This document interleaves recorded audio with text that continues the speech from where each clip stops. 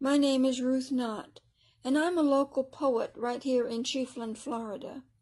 I've written many books of poetry and several children's stories, all of which are available on Amazon.com.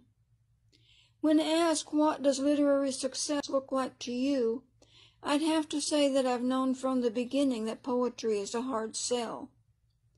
As a matter of fact, I personally feel that any genre is a hard sell to publishers these days, unless you happen to be a famous personality or already have well-known books in print. That said, I am happy just to see my work in print, know that my friends and family love it, and have it out there on Amazon just in case someone stumbles upon it and happens to take a chance.